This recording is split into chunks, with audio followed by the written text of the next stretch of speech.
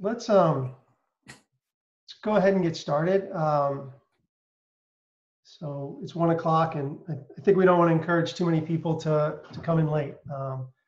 So great. Well, maybe we'll give it another minute because sometimes I still see a lot of people kind of jumping on, and we do have a Yeah, lot it's of still time. growing.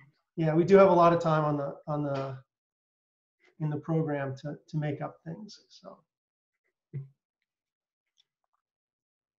we've been running a bit of an online workshop since April that we named after Ron in part, and people have been coming in right at the last minute. So I guess this is great. So okay, good. All right. So I know a lot of people wanted to participate in this, and I'm very happy that we could get a lot of people to participate. So today is a bit of a momentous day. We are kind of meeting today to officially inaugurate the Ron Jones International Seminar. We had hoped to do this in person, but obviously events got in the way. But I guess the silver lining of that is we can include a lot more people in this than we would otherwise. So I think Ron would appreciate it that trade costs are affecting the way we do everything these days, right? And so we can sort of be in lots of places at the same time now. So I think today I just wanted to make a few remarks and then turn this over to what's largely been an initiative that's been run by some of Ron's former students, friends inside who've been in the department or outside the department. I think it would also be nice. Kit would like to make some remarks as well. So as I wanted to say, this is really a momentous event that's more than 60 years in the making. Ron came to Rochester in 1958 and has had an amazing impact on our department. But he's also had an amazing impact on the whole world. I can't tell you how many people have told me that Ron is their intellectual spirit guide in some sense. Mark yesterday was telling me how, as an undergraduate at Ohio State, he was taken by a footnote in the Caves-Jones textbook on the clearest presentation of optimal tariffs. And so one thing we know about Ron, despite being just an amazing scholar, he has been an amazing ambassador for international trade and economics, and basically has brought international trade to the masses through his textbook and through his work. And some of the papers we'll see at this conference will, have deep debts to Ron's research. I think Lorenzo Caliendo's paper, we'll see a lot of it in there. So I don't want to, spend a lot of time summarizing all the great things Ron's done. I think the one thing I did want to say is Ron and Kit have been really influential in creating an amazing environment at the University of Rochester. It's something that I hadn't really appreciated. I appreciated and was a little bit envious of it, being a Penn graduate and meeting lots of Rochester students. I worked with Mike Dotze, Chatterjee. I know Hal Cole quite well. Leo Hanian, lots of people, and I've always been very impressed with them as economists. But they also have like an amazing, feeling for Rochester, and I think a lot of that owes back to we've been very fortunate to have some amazing faculty over the years, but we've also had Ron and Kit as amazing guides for this department. Having gotten to know Ron a little bit and Kit as well, they care so much about the students. They've had history of guiding our department forward, and I think that's what sort of brings us here today. Is we've decided to create this initiative to name the seminar after Ron. It's something that was started almost a year ago exactly when Makoto Yano came back to Rochester to kind of visit again. And I know many people make the pilgrimage back to Rochester year in and year out. And this initiative sort of built from there and brought in Jose, and we've spoken to lots of people. One of the things we see here is that everyone wants to give back, and I want to sort of thank all of the our students and Ron's friends for contributing to this fund and providing a way forward for our department to continue to have a big role in, educating graduate students, bringing top researchers to the department, and we really appreciate that. So, I think people really don't want to listen to me talk too much. What I'd like to do is, I know Kit wanted to say a few words, and so let me kind of turn it over to Kit, and then I think we'll have a few other people talk, and then if there's enough time, we can kind of open it up. I think, and then we'll kind of start the seminar at hopefully at 1:30 with Ellen, who has very strong Rochester connection as well, having spent some time here. So, Kit, do you want to say a few words? I do. Thanks, George. Thank you very much for your kind words, and kind of trot down the history of our participation in the environment in the department. I think I might be probably the institutional memory of the department now. I think I might be the oldest, or have had the longest years associated of anyone. So I hope my memory holds out for a while, so we can keep including all those wonderful people right from back in when I first came in 1969. Anyway, there are a few things that I did want to say, and I have to explain that Zoom makes me very nervous. So with apologies to Ron, I'm going to be reading. He, as some of you well know, would seriously disapprove. Let me begin just by explaining that Ron now lives in a memory care home. His dementia, developing over the last decade or so, has advanced to the point that he really needs more care than I can give him, and some special care. So I do want to reassure everyone who's concerned about him that he is content and comfortable, and amazingly, he's still very much himself. I hear from one of the aides at the home where he lives that he has recently taken it upon himself to walk around the nice little home where he lives and check up on everyone who lives there, including some of the aides, just like he once did in the halls of Harkness. So I visit him as much as is allowed these days under COVID, but because his cognitive and language abilities are so diminished now, I've resorted to telling him stories. And the stories he most enjoys, I have to say, are about the department, and the stories about all of his students and many of you here. His face lights up, I can tell you, when I say your names. Just as I'm sure it once did when many of you visited his office to talk about models or seek his advice, or on your thesis, or just about anything, I think.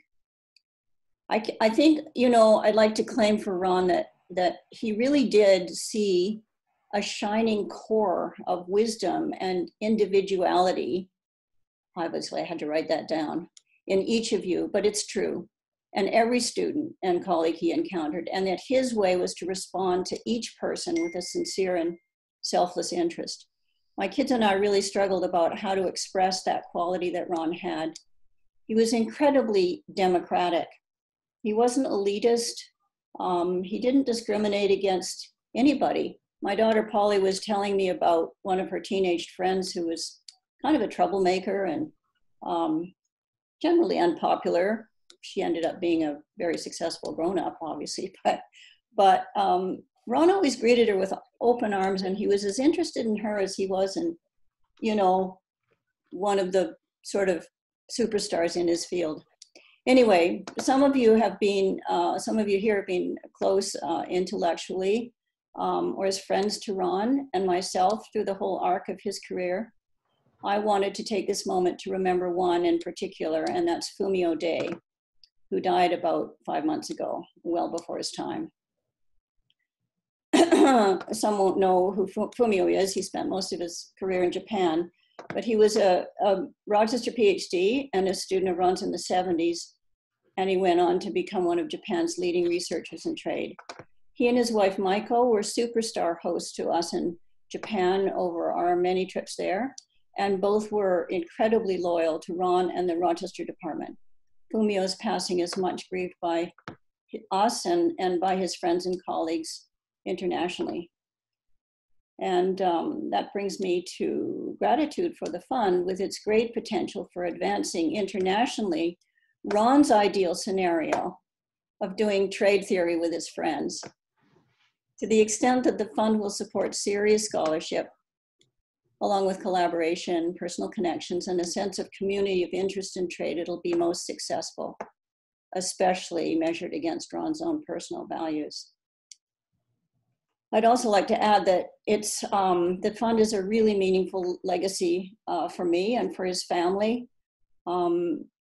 I and our kids, our 5 kids and our older grandkids have been moved to tears by some of the really kind messages we've received as it has developed. So just to wind it up on a personal note, when I try to explain the fund to Ron these days, I have to say he really doesn't get it. It's a little bit beyond his conceptual abilities now. But when I tell him a story about his students and his friends talking about trade together for an hour or so, and here's my punchline, with a party afterwards, his face just lights up with joy. I know that if he could, he'd join me in expressing his deepest gratitude to George and to all those who participated in making this marvelous tribute happen. One of the many dear friends from back in the day, Jose Shankman, is here today. And Jose, I believe you might be up next. So with that, over to you, Jose. Thank you, Kit. Thank you, Kit. Jose. Thank you, Kit.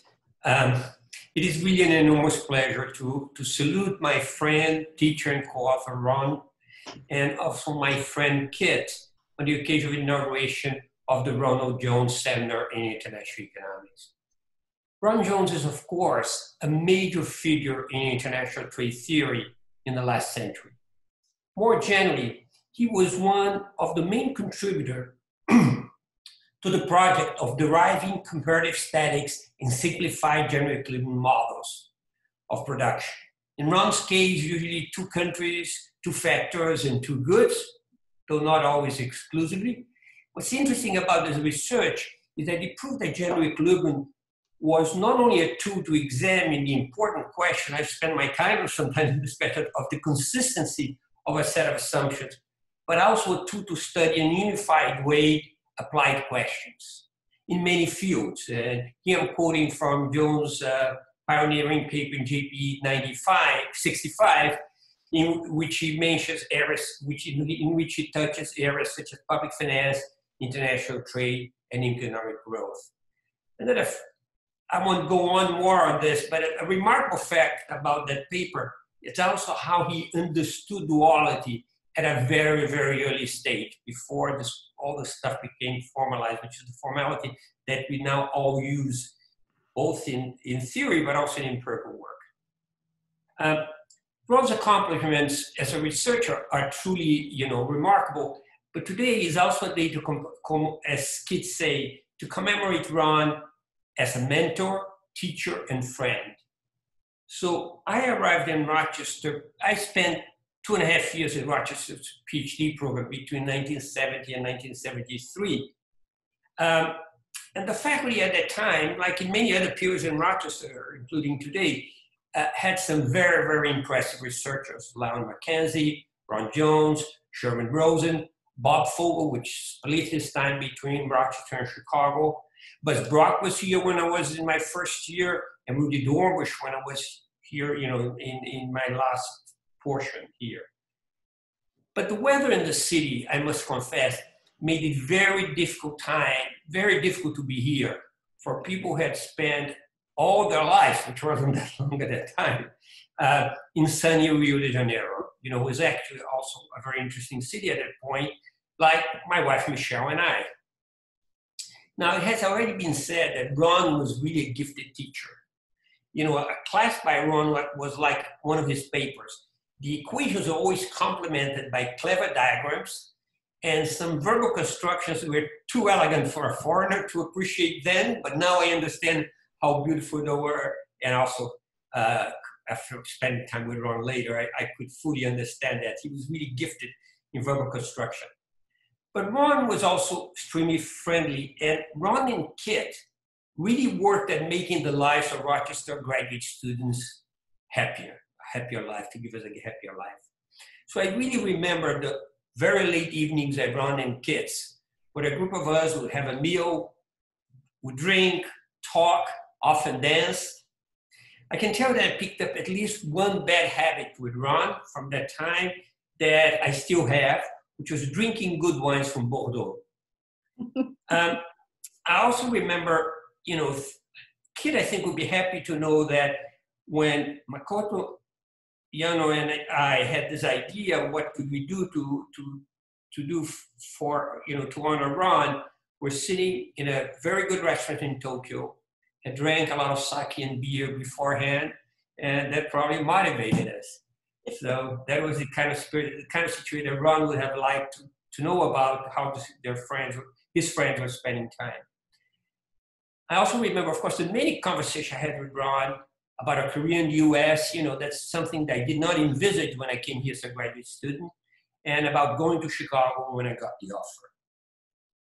I was very lucky to come to Rochester, but especially lucky that Ron, who had resisted many outside offers, was here, and that he and Kit have been my friends for now more than 50 years. Thank you, Kit. Thank you, Jose. Thank you, Jose. Those are wonderful words.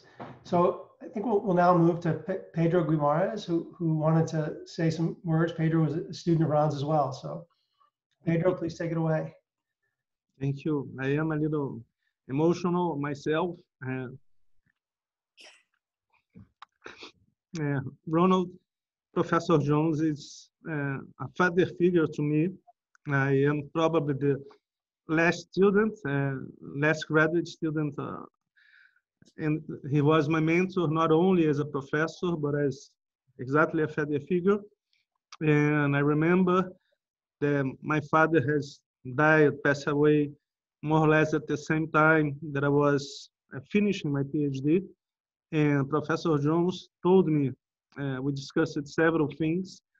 And one of the most important points is that when I wanted to come back to Brazil to help Brazilians, especially the poor people, because I never had a lot of money. And he told me that it was extremely important to finish the PhD to be able to help. And I think that what he told me almost 20 years ago ended up correct, because I was a banker. But 2 years ago, when President Bolsonaro won the election, I became part of the economic team. And now I am the CEO of the largest bank in Brazil, Latin America, with over 130 million clients. And in this COVID, we have been paying over 90 million people every month.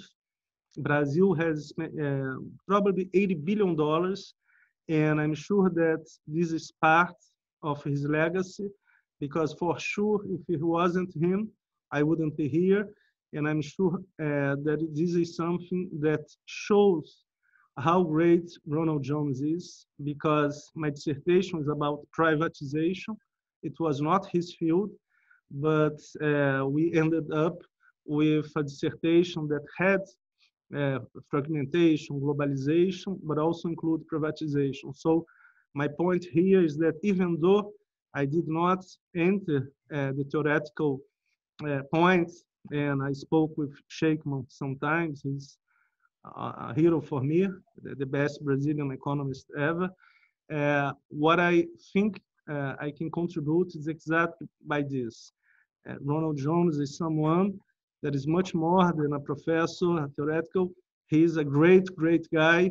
And when I needed the most, he was with me. Sorry, kids, I didn't know. We have been away for a long time, but I really love him. I just want to say, Thank you, Pedro. Thank you, Pedro. Ron talked about you for years and years and years. You were a great friend to him.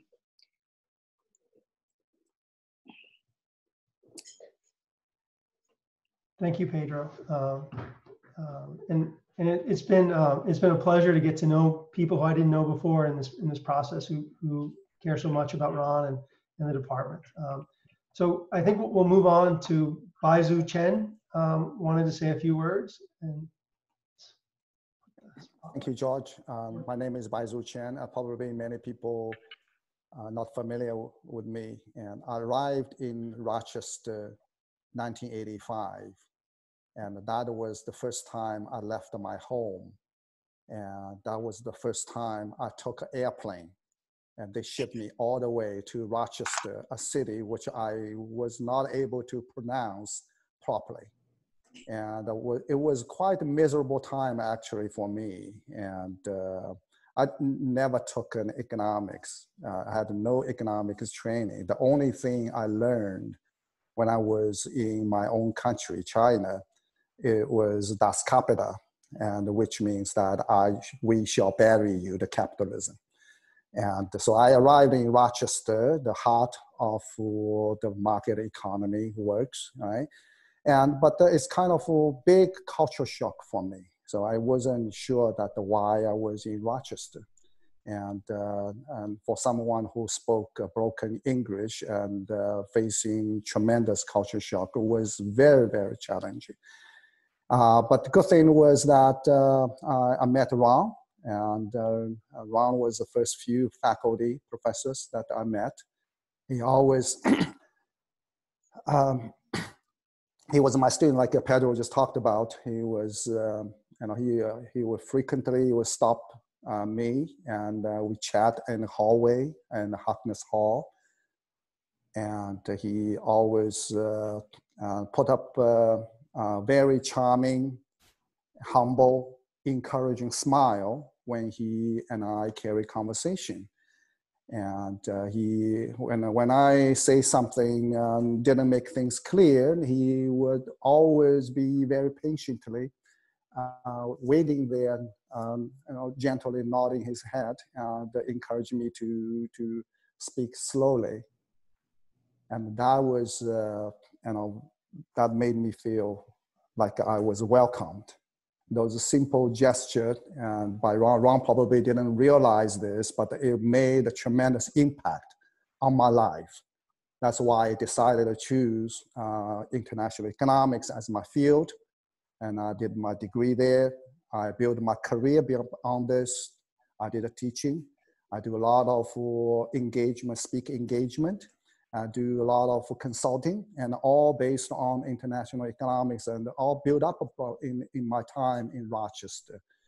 And even to this day, and when I think about Ron and his charming, humble, encouraging smile, it always comes to me. And I always remember his smile.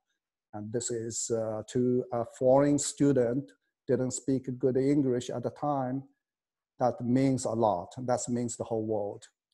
So that's why when Rochester came to me, say, we're going to launch this fund, I'll say, this is a great thing. I will be 100% support. I'll be very willing to do anything that I can. So yes, I hope that the Ron's legacy will continue, will benefit all the future Rochester students. And yeah. And would love to, unfortunately couldn't see Ron today, but wish him well. Thank you, Kit. Thank you, George, giving me the opportunity. Thank you so much, Baizu. Thank you, Baizu. And now we'll go to Rick Bond. So I consider myself very fortunate to have been Ron's student, and I owe a great debt to him. He was clearly an intellectual leader in the field, as Jose laid out. But he also, for me, was a great role model as an expositor and salesman of his ideas. Very generous in his support of his students. Amazing energy. I wasn't surprised to run into him anywhere in the world. And I remember one time I was in, had conferences lined up, one in Denmark and one a week later in Hong Kong. And I was kind of debating over whether I could handle that trip. And of course, Ron was at both of them, and he was in his 80s at the time. So it was just amazing. And his approach to problems continues to influence me to this day. And so I think this workshop is a great way of honoring his contributions. Thank you very much, Rick.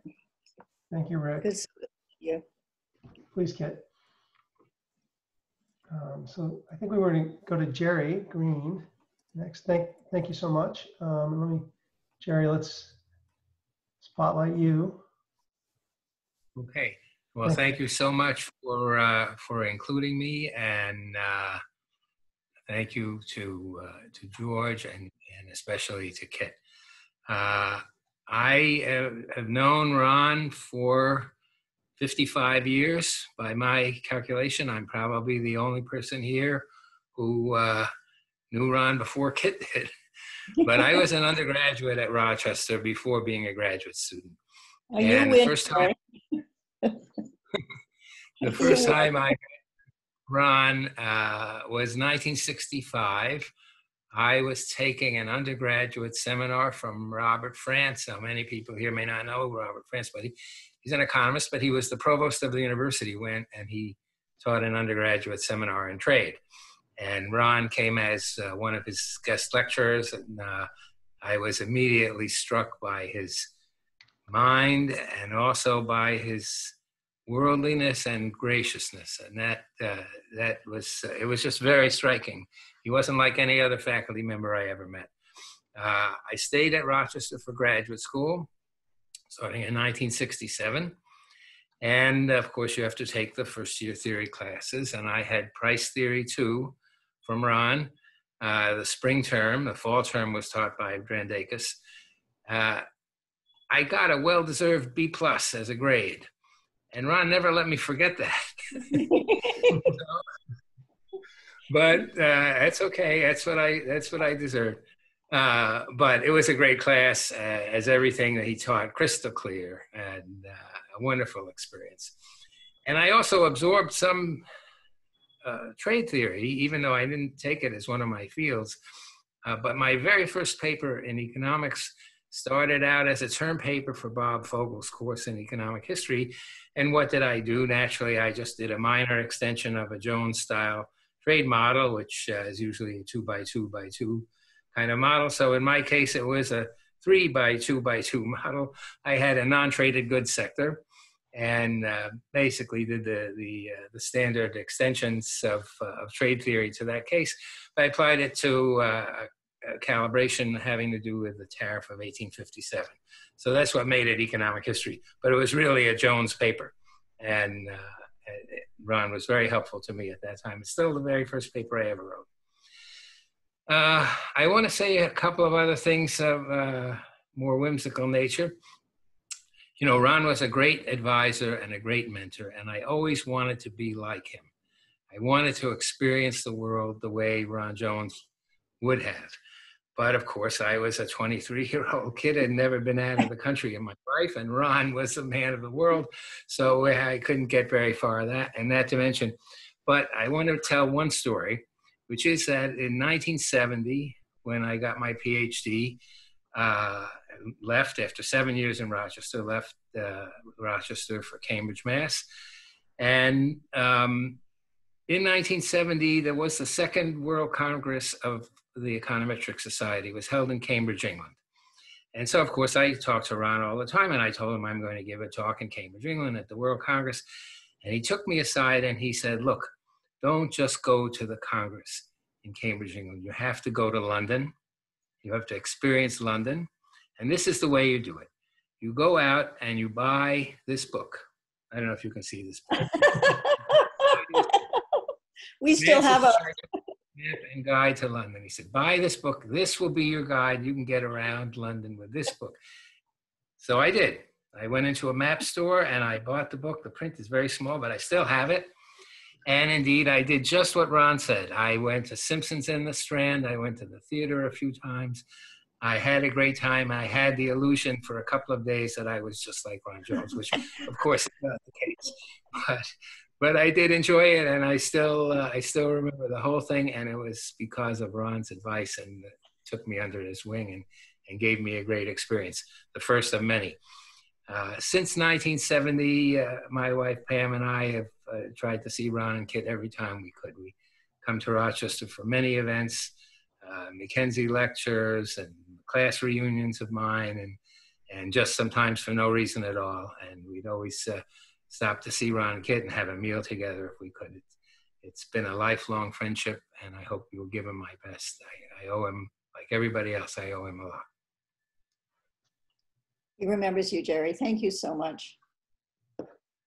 And yes, Jerry, thanks so much. I think we are going to take a couple more minutes. Sayantani wanted to say a few words as well. So let me put the spotlight on her. There we go. Hi, Anthony. Hi, Kit. How are you? And thank you, George. I don't think anybody other than you two probably know me. I do see Shamim on the list, so hi, Shamim. I was very embarrassed to say a few words because I'm not in academia. I am literally the last student of Ron, graduating in 2006, and have probably the least amount of experience and history with him compared to everybody else here. Despite that, I raised my hand and I said I wanted to say some things which none of you may know of. So I came to Rochester in 2001, specifically because I was extremely interested in international trade. And the very first good memories we have are the welcome parties at Ron and Kit's place. We had fun switching the name tags and wearing different people's name tags just to confuse others. But that didn't fool anybody. I think I tried to be Larry Epstein for some time. Anyway, so I took my qualifiers in international economics and then started working with Ron. And it was very frustrating. And the reason of frustration was nothing to do with Ron. It was completely me. Any idea I came up with, I would bring it up to Ron. And Ron's reaction was, that's a good one. Just check the paper from 1967 to make sure it's not similar.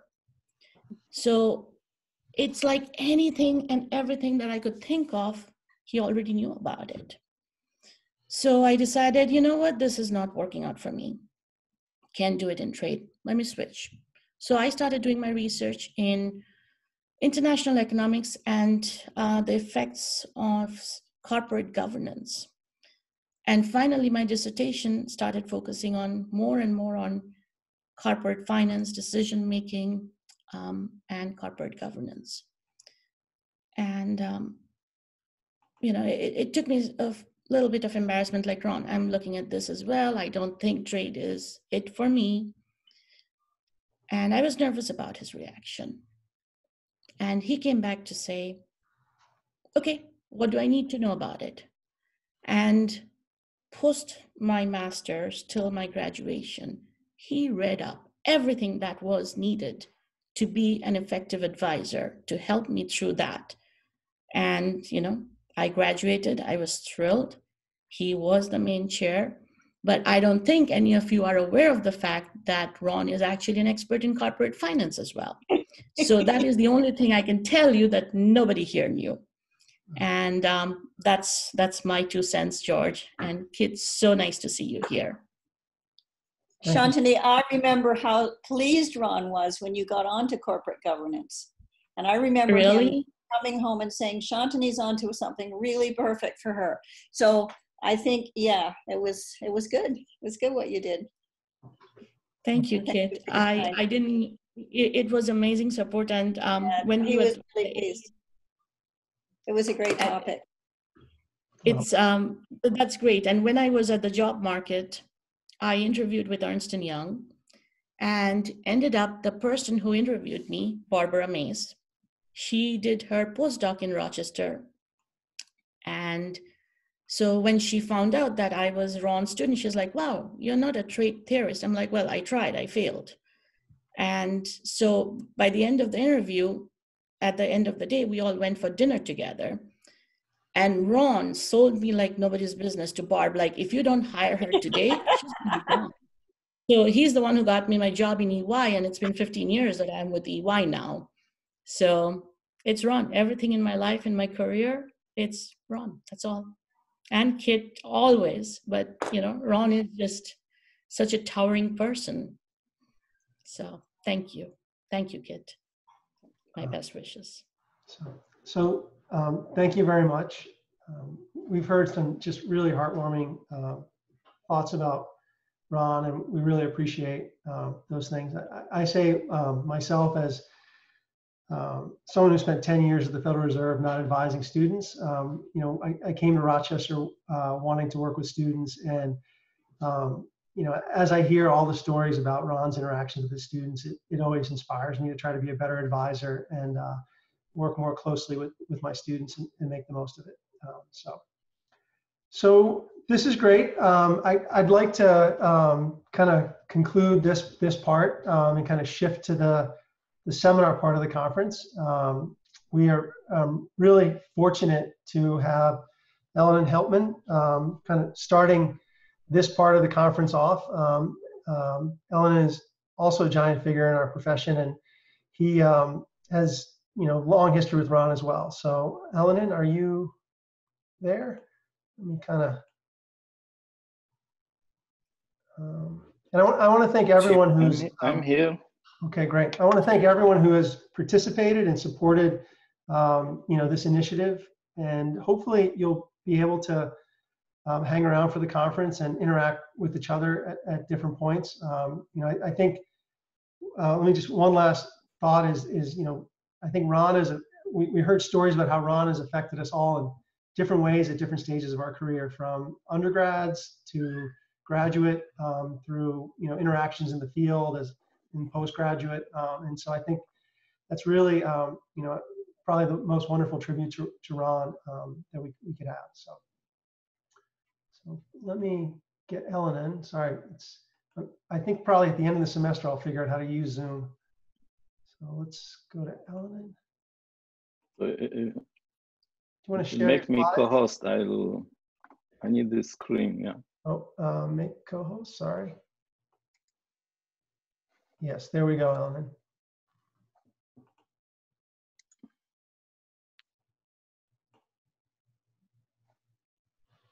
Okay, can you see my slides? I think you need to, not yet. I can. Your slides are here. Oh, They look great. perfect. Then it's my screen. Yeah. Okay, take it away, Ellen.